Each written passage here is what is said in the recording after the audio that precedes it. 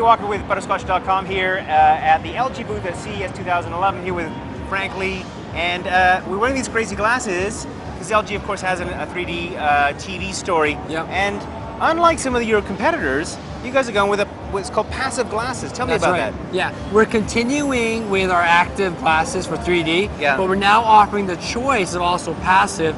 We're referring to it as Cinema 3D, basically that cinematic experience that you're having in the theaters, you would now have in the home. Right. So I have a choice here whereby the passive glasses they're not powered. Right. I guess they're very affordable. They're very affordable relative to because the active ones have batteries in them and they're a couple $100 a piece, right? Yeah.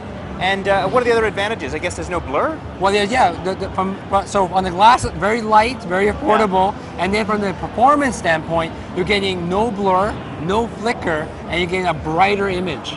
Right, of course, because there's less processing or going on inside of the glasses. This is just polarization, right? That's right, and it's circular polarization, so that when you're lying on the side, you don't actually don't lose the effect. Right, that's important. Because that is a problem, right? With the active glasses that are powered, what happens is when you go on the side, you usually lose one of the eyes, don't you? Something like that? Yeah. This is vertical, horizontal kind of idea. Right, right. That's amazing stuff. So all LG, well, most of the LG 3D TVs are now dealing with passive, are they? That's right. You're going to have the choice across LCD and LED, whether you want 3D through active shutter glasses or passive. On the plasma side, we're only offering the active because of the fact that you don't want to add another filter to kill the brightness. Of course. So you're going to have choice. It really comes down to what is the most comfortable and also gives you the most immersive experience. Right.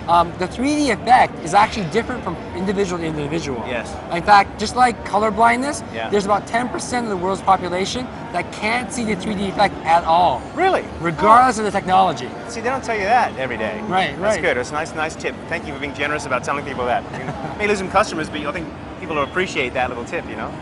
Good stuff. Okay, so would you recommend people go to the store, try a passive, try active, see if they can even see 3D in the first place? Right. The key thing is do your research, right? Yeah. Read the reviews, see the articles written out there, and get a sense of what type of products are resonating with you. But when you're doing the research, it's really about creating a checklist. Yeah. Is a home theater experience important for you? How do you rate that?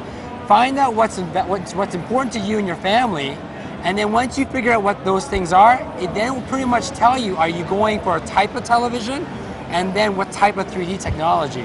Those things will all come into play and help to steer you in the right direction. And then shop by experience. Try on the glasses, get the remote in your hand, and experience it for yourself. Right, and it'll be easy to make a decision from there. That's right. There you go. Insider tips from LG. Frank Lee from LG, and we're going to find out more about 3D TV from LG at www.lge.com.